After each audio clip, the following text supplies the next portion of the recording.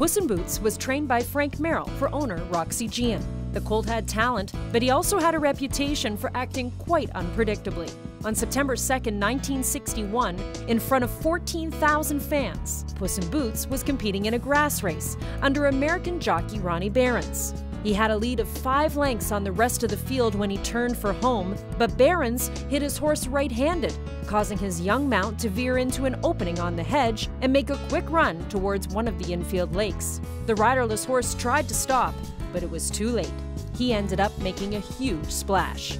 Behrens tried to swim out to rescue the animal, only to realize that he himself could not swim. Trainer Merrill jumped in to rescue the jockey and realized that he couldn't swim either. It took 45 minutes and the entire gate crew to rescue all involved, including a very wet Puss in Boots.